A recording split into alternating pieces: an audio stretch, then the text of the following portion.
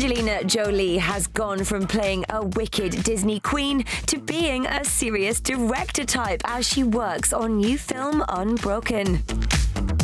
The new movie is currently shooting in Sydney, and Angelina is directing the action, which is set in World War II and is based on the true story of a pilot marooned in the Pacific after crashing his plane.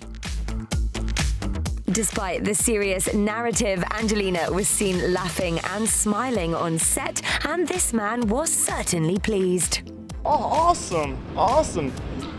I just walked down the street and I saw this and I thought, what's going on here? What's that? I mean, is that a film set?